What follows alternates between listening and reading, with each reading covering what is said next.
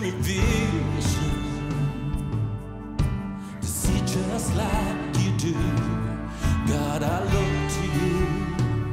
You where my help comes from. Give me wisdom. You know just what to do. Yeah, yeah, yeah.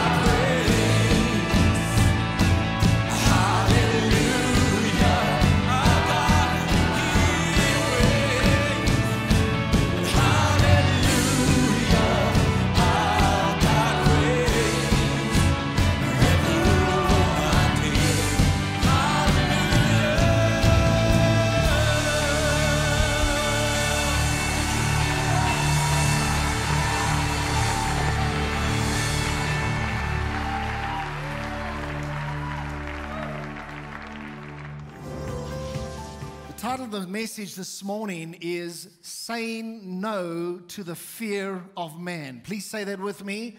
Saying no to the fear of man. I am going to move through a little bit faster perhaps than I would normally, because there are a number of important things that I feel need to be covered, and I didn't want to split this into a two-part session, but I'm trusting God to help me just to bring it together effectively in the time that we do have allocated. So, saying no to the fear of man, that is the title this morning. Now, I want to begin by asking you a question. And in asking this question, I want to say to you, like my dad used to say, please tell the truth and shame the devil, okay? The question is this: how many of you are prepared to admit that you struggle with the fear of man? My hand's up. You say, shucks, Pastor, should you really be preaching? I thought pastors are immune from stuff like this. Let me ask you another question. How many of you aren't prepared to admit it because you're afraid of what other people will think? I see those hands. I see those hands. Now, I get a sense, folks, that there is far too much fear of man, even in the lives of believers nowadays. And it is a problem. It's not okay. It's a problem that is hindering the people of God, and it needs to be spoken about. I don't know if I have ever heard a sermon preached specifically on the fear of man. Lots of sermons preached about fear in general.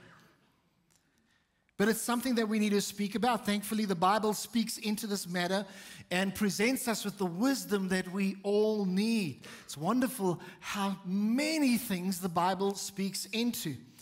And so, thank the Lord for the wisdom that comes through His Word. Amen? Now, allow me to share a simple scripture with you this morning.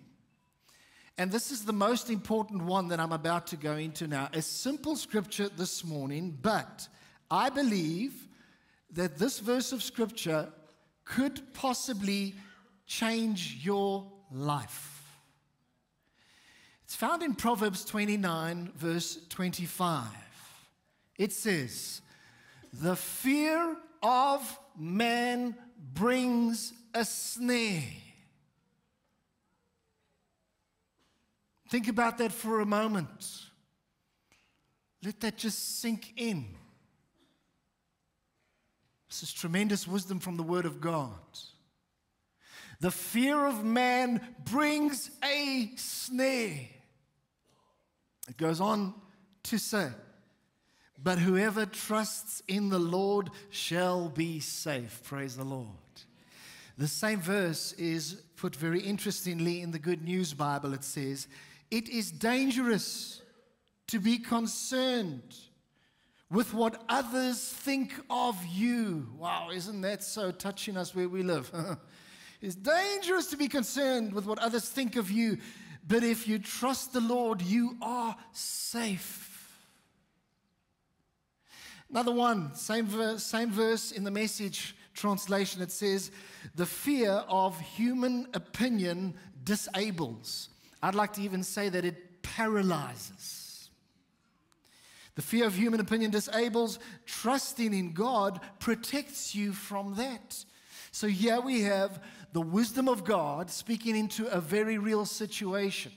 I have 4 points that I'd like to share with you. The last one is a brief one.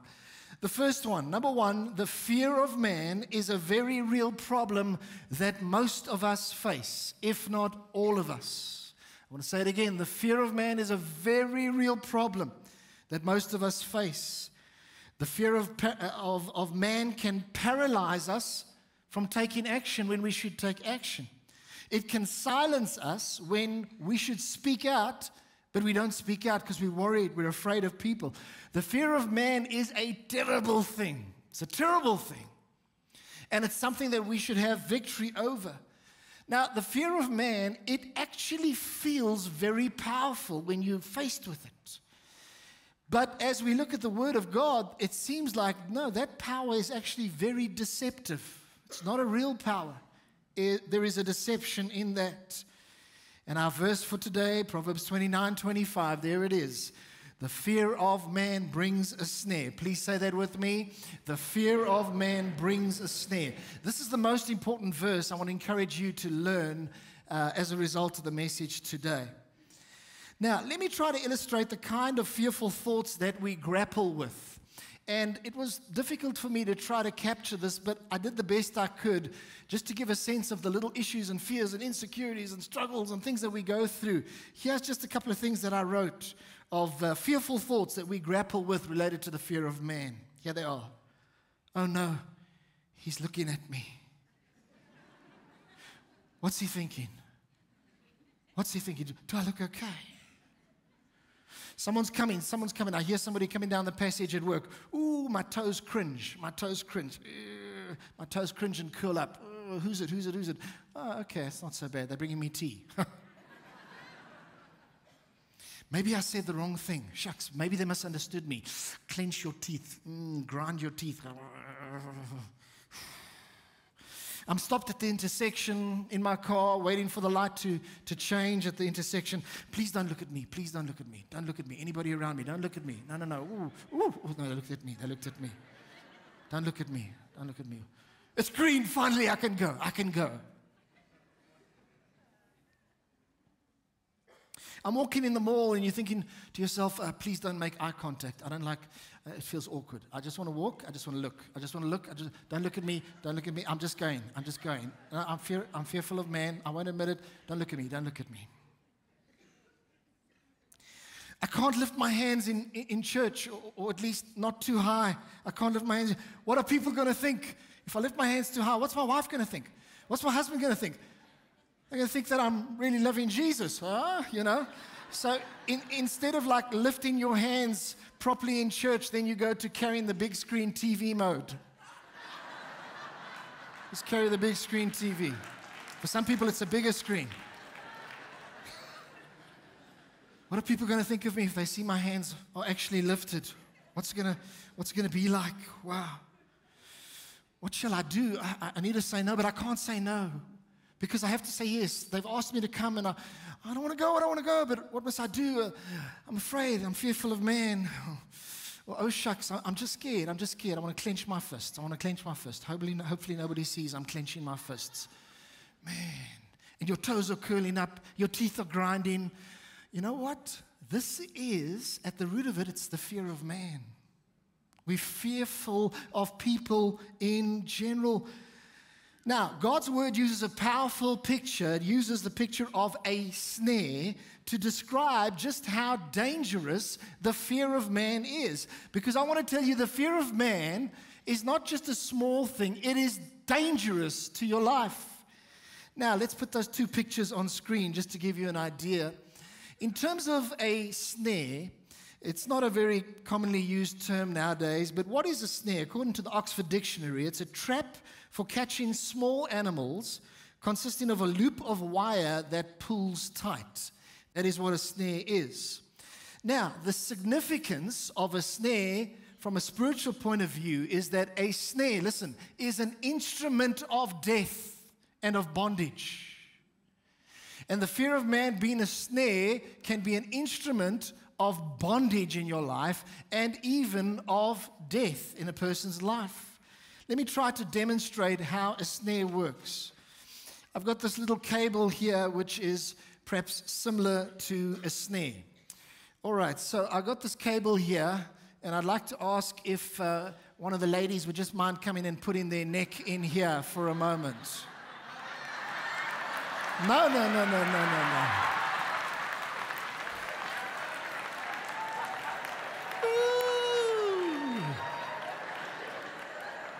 I didn't expect that. Girl, stay in your seat. Thanks, precious. Now, here is, can I just get my varkies by mekaar now? So, here is the snare. Now, what happens, this is put along a little pathway in the bush, in the forest, etc. And the idea is that the animal comes along, doesn't see the snare, and then it might be a little fox or a little duiker, some sort of an animal, and it comes along, and then it puts its head into the snare, and it begins to feel something, and instead of realizing the danger and pulling out, it doesn't realize the danger. It gets scared, and the first thing it wants to do is pull forward. And so it pulls forward, and suddenly it can't get loose. It's getting into bondage. And pretty much, it's very unlikely that it will get out of the snare, and the animal will end up dying as a result. Now, God gives us this picture of a snare, and He says, you've got to realize the fear of man is very dangerous. Don't play with the fear of man, because it will bring bondage, no doubt. It will hinder you from being able to do what the Lord wants you to do in life. And so we need to understand that this is something that is dangerous, and we need to take note of it. Let me give you a completely different example. I heard a story of a missionary. This missionary was a lovely man of God in his early 80s, and he had been speaking at a church meeting. He had just completed yet another church pastorate. Sometimes he was doing mission work, sometimes pastoring a church for 5 years, then mission work, then pastorate, and so on. And here he is, early 80s, take note, and he is telling the meeting this. He says this is the first time in my ministry that I haven't suffered from the fear of people. You kind of think, well, maybe by the time you're 80, you're through it. No more fear of people. I don't know. Yeah. But he's admitting that he struggles and has struggled his whole life. But he says, now for the first time, I'm ministering without the fear of people. He says through all the earlier years, he feared. He feared the missions board. He feared the members. He feared the deacons. He feared losing his salary. And now he reached the point where he frankly actually couldn't care about it. It was remarkable that here this 80-year-old man was saying this. It was remarkable not so much that he struggled, but that he was prepared to admit it. I can imagine many younger pastors and leaders in that meeting would have thought to themselves, wow, sure, let this be an encouragement to me that I'm not going to go through my whole life and only at the age of 80 actually deal with something like this. Peter the disciple boldly stated that he was willing to go to prison and even die for Jesus. Yet within hours, he denied knowing Jesus to a young servant girl. The fear of man brings a snare. I do want to say this, that there's nothing wrong with having a good reputation. And Proverbs speaks of having a good reputation, and a good name is to be chosen rather than great riches, and favor is better than silver or gold. So having a good reputation is commendable, but here's the thing. It is wrong to serve your reputation. It is wrong for you to live for your reputation. If we were to define what the fear of man is in a nutshell, I would submit to you that the fear of man is when you begin to worry too much or to care too much about what others are thinking about you. It begins to become an issue, what others think of you. So much so that it begins to control what you do and the choices that you make, and it hinders and brings us into bondage. By the way, the fear of man is two-sided. On the one side, it craves approval. On the other side, it fears rejection. So it's like, accept me, approve me, tell me I'm nice, tell me I'm okay. Don't reject me, accept me, don't reject me. This is what the fear of man actually does in our secret thoughts and hearts and lives. But ultimately, here's the problem. The fear of man places people in the place of God, and do you know what you call that? Idolatry. I would submit to you that the fear of man, according to Scripture, would actually be considered sin. And it's something that God, through being in Christ, wants to set you free from that bondage in your life.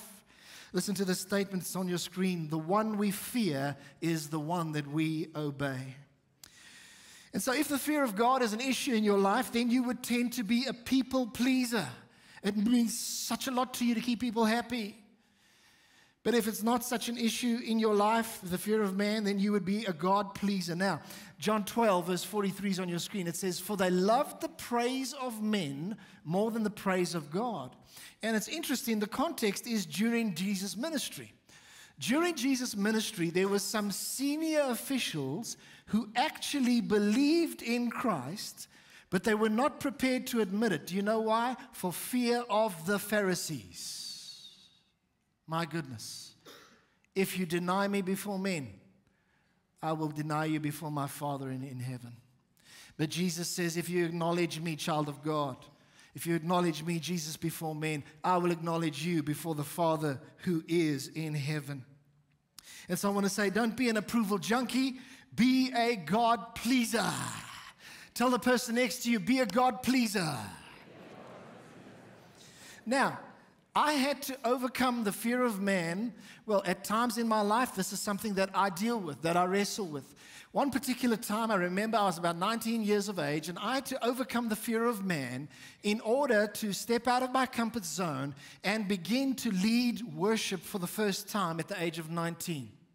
Now, let me tell you this. I had always been so comfortable drumming in my dad's church. I started drumming at about 11 years of age. And at that point in time, 19 years of age, I'd been drumming for a bunch of years. I loved it. I still love drumming. Don't really get time to do it. But you see, I felt that God was saying, John, you have to get out from behind those drums, and I want you to begin to lead worship.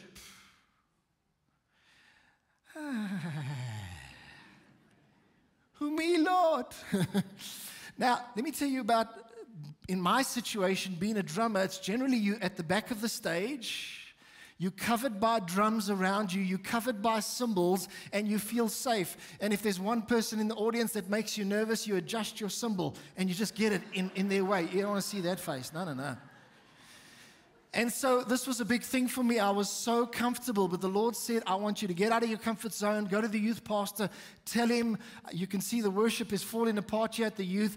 Can I get a chance to actually lead a band here? He says, well, you drum. Who's gonna sing? I said, well, me. Johnny Bear. I'm going to sing. And then I had a couple of buddies, electric guitarist, bass guitarist, drummer. And you know what? Here, it was given the green light, and I stepped out of my comfort zone, and I began to lead worship at the age of 18 for the first time, and something wonderful opened up in my life, which God has continued over many years. It's brought me such joy.